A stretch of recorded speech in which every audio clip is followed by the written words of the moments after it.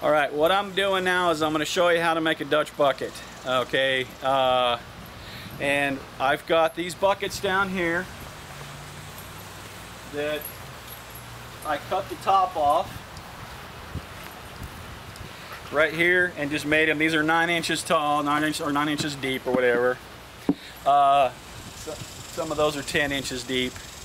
But anyway, and then what I'm going to do now is I'm going to take this bucket over here and I'm going to measure up 2 inches. So 2 inches up,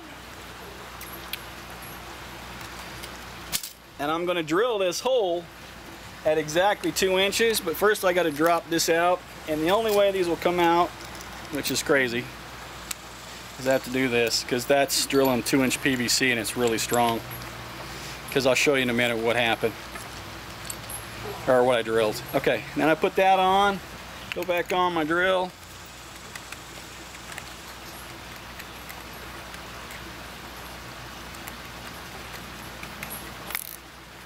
That hole that I made right there is hopefully where we're going to drill to.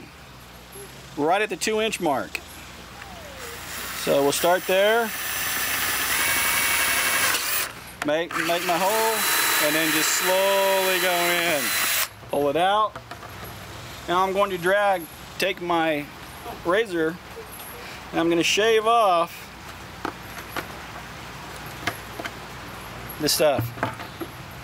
Then I'm going to do the same thing. Zoom in. You don't need to. I'm going to do the same thing on the inside. Zooming in is that button right there. Just figured it out. Okay. And we're going to do the same thing on the inside, where I'm just going to peel all this stuff off and try to get it cleared off on the inside.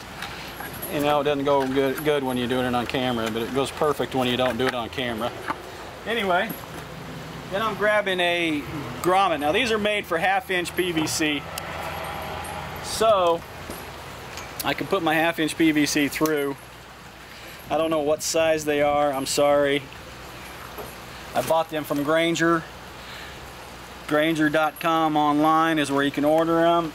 You can call them. I happen to have one here in Plano that I drove down to because I ordered the wrong ones. Drove down there, turned them in, got the right ones, and so now I'm going to go ahead and put them in. And you kind of got to work them in.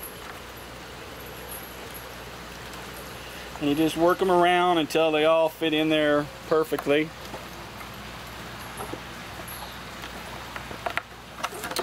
And then you go on the inside, make sure you get all the edges around. There. There you go. That's it. It's in. Looks like it's good. Now I'm going to measure one of these at about 3 inches. You can see it's about approximate. I don't honestly care if it's more or less. I just cut that. Now the hard part is to get this thing in. The trick is to just rub it. I saw this online with another gentleman. I'm going to have to remember his name and give him a shout out on that.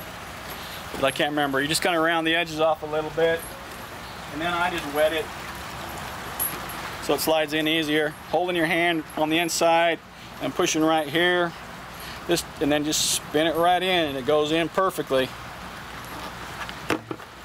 Now I'm taking, which I got Lesco fittings, and I don't remember where I ordered these. I'll have to go get the box that shows, because these fittings were like 1/3 the price, or even less than that, getting them than you would get them on at Home Depot or Lowe's, the big box guys that charge you way too much money. See, there, we're all set. Now, since I already measured and I don't know what it is, I'm just going to grab one of these off that I already I've cut. It depends. That's according to how high up you have to go.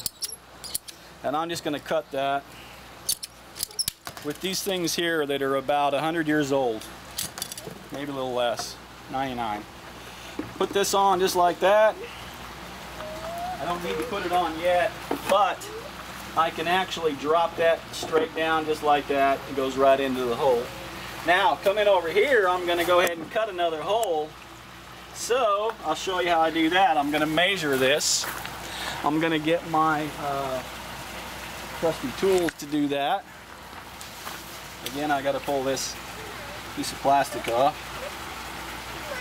He's using his cheap contract locks buckets because he owns a pest control company. Yep. So he has the buckets for free. Yeah, and that's got a roticide or whatever it is. Rodenticide. It kills rats, yeah. But he rinsed them out really Clean well. them good, but I still probably shouldn't be using them. But I'm not going to argue that one. Okay, now I'm going to guesstimate here, and I'm going to guesstimate right there that that's where that needs to be drilled.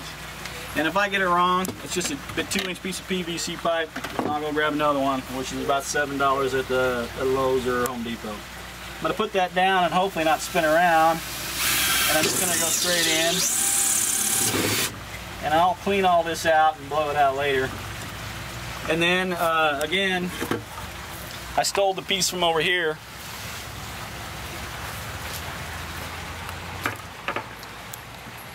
So basically what I've done is I've taken this grommet right here and I've taken a 1/2 inch elbow. I've put it on a piece here. I've taken this, pushed this through this grommet right here. You can use anything you want to use, but just grommets seem to be the best. Put it through, and then on the inside, I'm going to have another 1/2 inch. So basically, it just sits like that in the bucket. Say that's it. So that's all we do, and it'll be facing down. The water's going to go up to this level right here and drain, so there'll always be water in the bottom of the bucket. I'm going to fill this up with pebble down there where the boy is. Basically this stuff in my hand. I'm going to put that in there, which is the clay pebbles. That's the Home Depot stuff. A little expensive. I didn't realize I'd get it cheaper if I bought it somewhere else. And that's the other clay pebbles down there. But now I'll just push this on here. And that bucket is done, ready to go. Put it in, just got to put the medium in there, and we're set. And then what I'll do is I'll just barely turn these on, and then I'm going to be able to angle them, and I've got these long enough, and if not, I'll make them a little bit longer where I can actually go down about 2 inches below the soil, or below the pebbles, so that algae doesn't grow on the top, but the plant is getting the nutrients that it needs, and the top will be totally dry, and then we can keep it, because this place right here is blocked from the sun. This is my west wall. The sun, not these suns, the big sun comes up over the top and goes down this way. So basically these are going to be fairly shaded, and with our Texas sun, I'm thinking they're going to do a lot better with that shade than they are just getting hammered with the sun. And because when I had these, before I put the shade cloth up here, these guys weren't going anywhere. Now all of a sudden they've taken off. So my guess is everything over there is going to have enough light that it's going to get what it needs.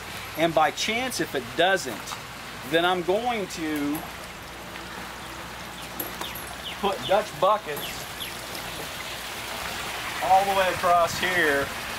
We'll eventually have an 8-foot fence so I can bring it down, because my HOA says absolutely no to anything and everything that we do.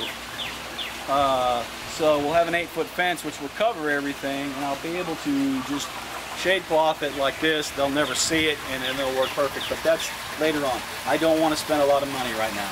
I'm just trying to just cut things back. So that is it. That's my Dutch bucket, the way I have them made and the way I set them up. You can see my table right here is my trampoline. It works really good. I'll clean this up in a little bit. It's getting dark. Anyway, if you have any questions, just ask them down in the comment section. And if you like this, go ahead and make a like on my page and subscribe to my page, please. Thank you. Bye.